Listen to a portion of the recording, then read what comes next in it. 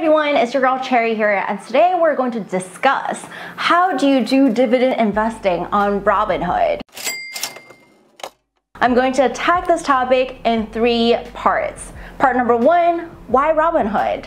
Part number 2, why dividend investing? And part number 3, how? How do you do dividend investing through Robinhood? So part 1, why Robinhood? So after working in the finance industry, finance and accounting industry, and using different platforms, different investing platforms, Robinhood is by far the most easy to understand, intuitive platform that I've ever used. And I've tried so many different platforms. I've tried Webull, I've tried M1 Finance, I've tried Fidelity, I've tried Vanguard, I've tried all these platforms. And Robinhood is by far the most user-friendly platform, the most easy to understand beginner's app. And don't frown upon beginner's app because it doesn't mean it's less good because it's a beginner's app. In fact, Robinhood has a huge advantage, and that is zero commission trading, zero commission buying and selling stocks. Even large platforms like Fidelity charges a $5 fee for buying and selling stocks. Same with Charles Schwab. So this is one advantage, huge advantage that Robinhood has. If you know anything about me, if you know me in person, you'll know that I love free. And if there is something that is zero in fees, I am not paying $5 in fees. Alright, if there is something that I can get for free, I am not paying any money to get that same thing. And not only is Robinhood free to trade, to buy and sell stocks, you can also get 1 free stock just by signing up with my link, which I'll include in the info box. And this is seriously an offer that I could not pass. Personally, this is the reason why I started investing with Robinhood, because my friend has a referral link, so I used his link and I got my free stock, and that's how I got started. Think about this, you don't even need to put in your own money into investing in stocks. How great is that? It's not even your money, you're just investing with a free stock that you get by signing up with my link.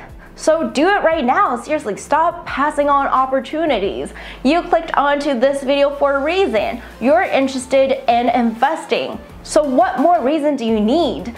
You don't even have to put in your own money to begin. Just start today. You have nothing to lose. So that is why Robinhood. And then now let's talk about why dividend investing. So yeah, dividend investing, for one, it sounds less sexy than trading in cryptocurrency or marijuana stocks. It does sound less sexy. But at the same time, it is by far my most preferred method of investing right now compared to all the other investments that I've done in the past like a year or 2. Why is that?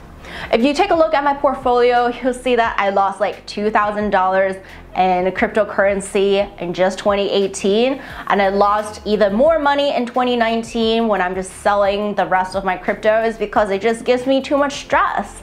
It's way too volatile for my fragile little heart. And on top of that, I don't know about cryptocurrency that much. I just bought into the hype. I just bought cryptocurrency, I bought tons of Ethereum because of FOMO, fear of missing out. I was so fearful of missing out on the most hyped up cryptocurrency, the most hyped up investment ever.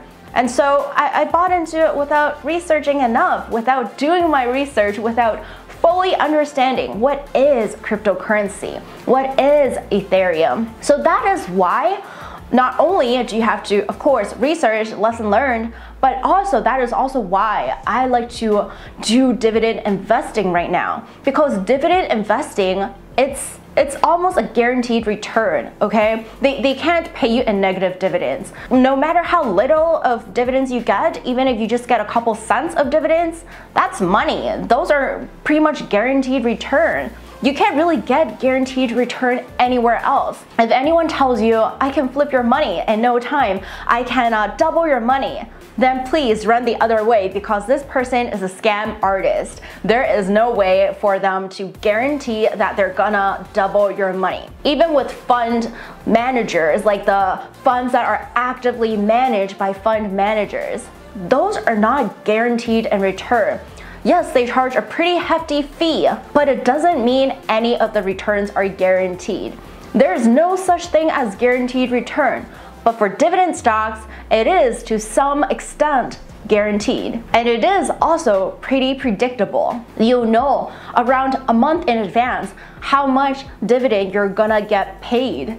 And that is such a great feeling, just looking at your portfolio and seeing all these greens, seeing all these money coming in on this specific day, and you're like, ooh, payday, even though it's not even like your payday of your actual job, but it's payday of passive income, which is just so exciting. And I really encourage you to start looking into dividend investing, because I'm doing it. I'm doing the Robinhood challenge, in which I invest $200 every single week, every single Monday into my portfolio so I can buy more dividend paying stocks. And this made me look forward to every single Monday, because I'm like, yes, I get to buy more dividend stocks. Yes, I get to invest more, and this just excites me so much. And now that we get the whys out of the way, let's go into the how. How do you do dividend investing on Robinhood? So number one, of course, you have to create an account, as with YouTube, which maybe you have a Gmail account, which you can use on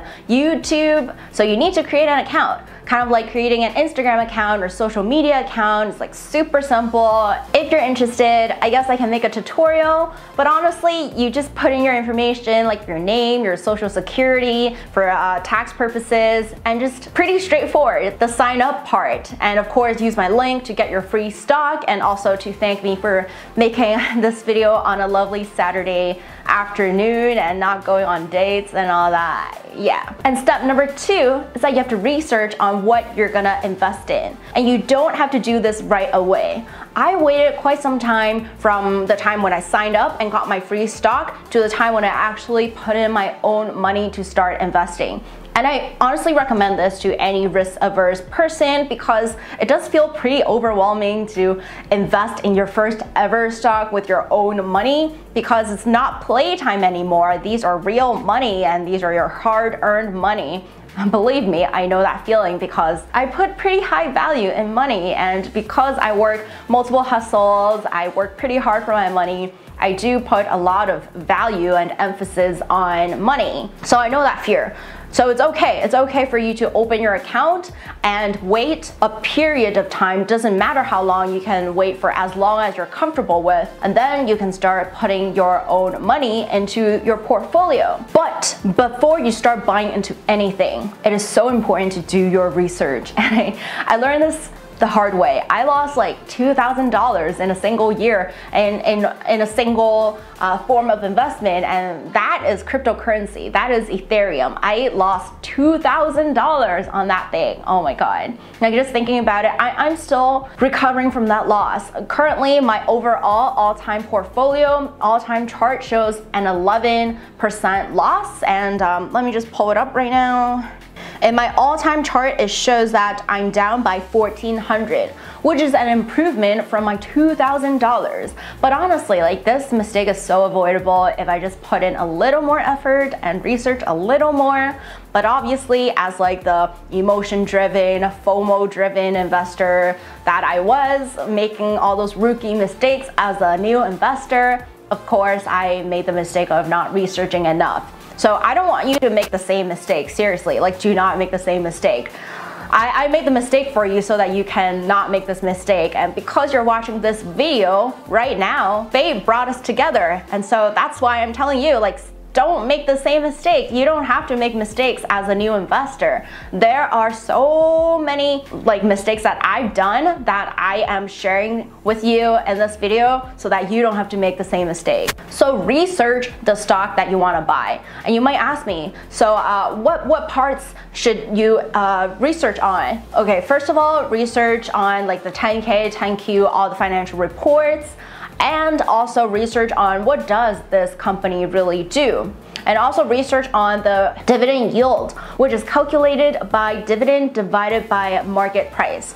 So like just research on all of the above topics in order to really understand exactly what you are really investing in. And please do not just follow whatever I buy, because I am not liable for your gains or losses. I don't want to be liable. This is for like entertainment purposes only. This is not like financial advice or anything. This is just like me talking about my own mistakes and my own journey, so that someone who wants to take the same journey, who wants to go on the same journey, is not going to make those same expensive mistakes. All right, so just disclaimer, not financial advice right here, entertainment purposes only. But seriously, like research on everything. Do not just buy into the hype. Do not just buy into something because like Graham Stephan told you to, or Tung told you to. Like, do not do that. Please, please research, research, and research. Seeking Alpha is also a really great resource that you can utilize to just research, research, and research. And of course, there's YouTube, there's Reddit, but just be aware, because people on YouTube and Reddit, they don't necessarily have like the credentials, and you don't really know who they are. And even like me, like watching me, you don't really know who I am. I'm just giving you like pretty universal financial tips, financial mistakes that I've made so that you can avoid making them. And number 3 is invest for the long run. Seriously, this is something that honestly I wish I really followed. I hear this advice all the time. Warren Buffett says you have to invest in the long run. Do you think this company is still gonna be there in 5 years? I'm not sure if he actually said that. I probably saw like someone quoting him, but I'm not sure if it's actually like a quote from him. Anyway, this is solid advice, because you should always think about the long run, because short term there's a lot of volatility. There's external factors like maybe how the news is affecting the stock market, or something that the president said, like a tweet is affecting the stock market. There are just too many factors that affect the stock market in the short run. So please, please promise me you are investing for the long run. Buying and selling within a short period, day trading, buying penny stocks, to me, that is a lot of effort and not enough return to compensate for the effort. And even for a YouTuber that I watch a lot that I really like, his name is Bruce Wang. I'm not sure how many of you know him, but he is the one who kind of led me into the Robinhood challenge. He was the first YouTuber that I watched that talked about the Robinhood challenge, and so he also talked about how he was really investing for the short run when he first began trading, and he was trading penny stocks, and he was reading those candles, and he thought he knew what he was doing, but he ended up losing a lot of money. And this story, his experience, is super similar to my experience of how I invested for a short run. I thought I was knowledgeable and I was good enough, and I can time the market, and I can just flip my cryptocurrency, I can just double my money, which of course is not true. Hindsight is always 20/20, but yeah, just please invest for the long run. All the big investors that you see, like I always say Warren Buffett, but because he's like one of the like top, if not the top investor that we know, yeah, Warren Buffett says you should invest for a long term. So if you didn't hear it from me, hear it from Warren Buffett. And the last but not least point and big advice, drumroll, is that you do not want to be driven by emotion. This is why the majority of investors, they lose money, and some people say, oh, never touch the stock market because it's so dangerous. It's like a dragon who's gonna eat you alive. Why do people say that? Because people like that, they hear horror stories of others losing all their money, or they lose all their money because they're driven by emotions. Think about our 2008 recession, and think about how many people lost money in the stock market. Why did they lose money?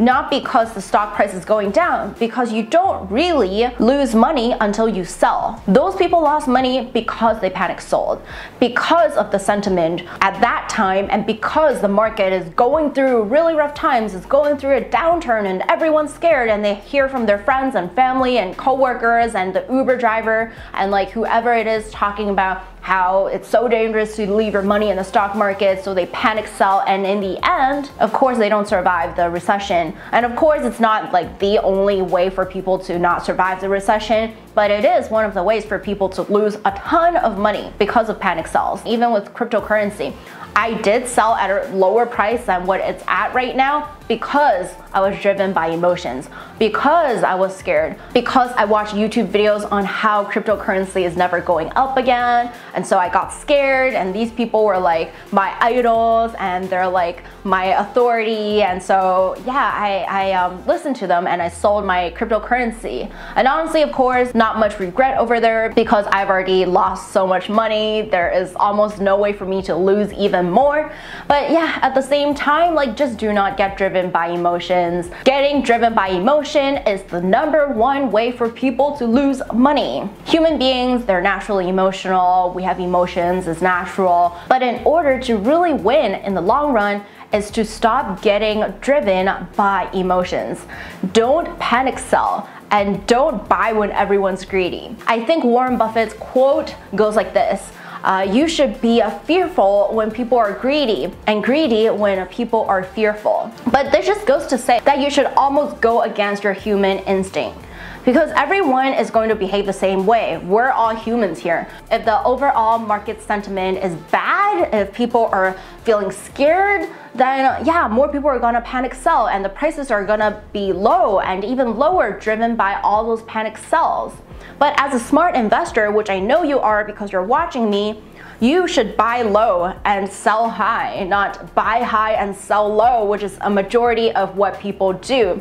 It's a simple concept, but it's hard to follow through because of emotion. So please overcome your emotion. Think about long term. Think about your research. Think about why you bought into this company in the first place. And no matter what stock price is at right now, that does not change your initial reason of why you chose to buy into this dividend paying stock. That does not change anything. So just keep that in mind when you do your investments on Robinhood. Like, well, it doesn't even have to be Robinhood. When you do any investment on any platform, just do not be a sheep, do not follow everyone else, and do not get driven by your own emotions, because that is the killer of your wealth. So I hope you guys enjoyed this video. This is the kind of video that I wish I watched before I invested like thousands of dollars into cryptocurrency and losing $2,000 within one single form of cryptocurrency within 1 year. And I haven't calculated my 2019 losses. I'm kind of scared of doing that because I know it's going to be like